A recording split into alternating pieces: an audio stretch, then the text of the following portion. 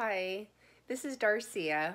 I am 3 weeks post rotator cuff surgery, and so I wear a sling on my dominant arm, which is my right arm, all the time. I never take it off. Continue to watch.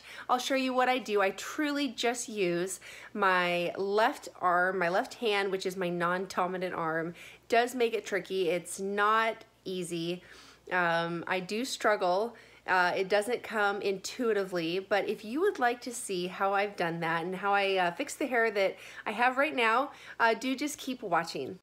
You will be able to see quickly the way that I am going to curl my hair.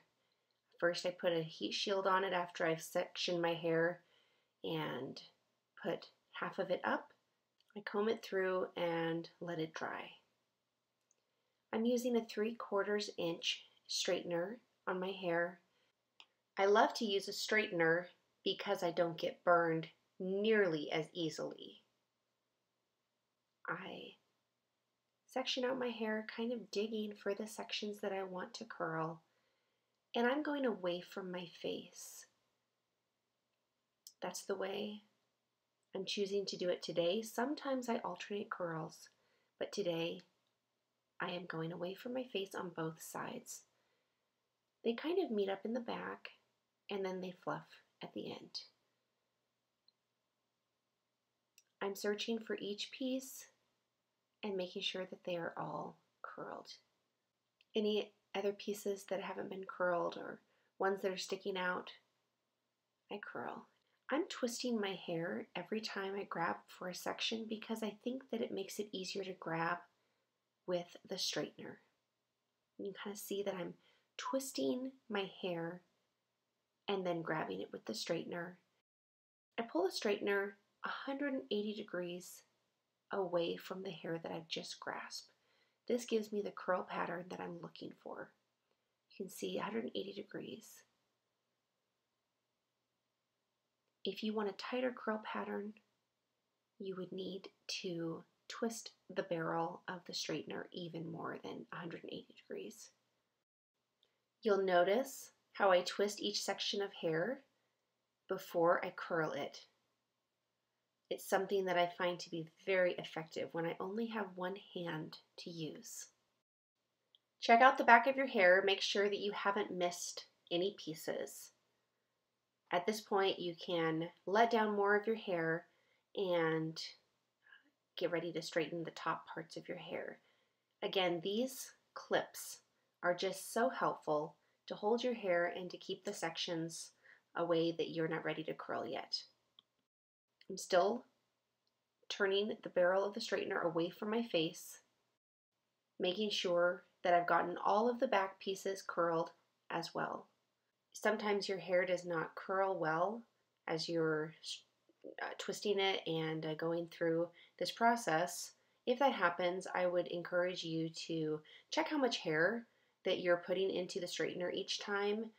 Usually it's either not hot enough or you have too much hair that you're trying to curl at one time. I'm parting my hair into the way it's going to be when it's all done, getting the last sections of hair curled. It is a challenge because I am sectioning and twisting my hair with my left hand, combing with my left hand, then I grab for my straightener also with my left hand. So it's a lot of picking up and putting down. The entire time it took me to curl my hair today was 45 minutes from start to stop. I decided to speed it up for you guys. Hopefully you can still understand what I've done, even though it's fast. This is the last little bits of hair to curl, and then when that's all done, just fluff your hair and kind of get it all fingered through, make the curls nice and messy, and then I will check it out, make sure that nothing has been forgotten in the back, and then I will be ready to set it with hairspray. I held the bottle between my legs to take off the lid because I can't use two hands to take off the lid.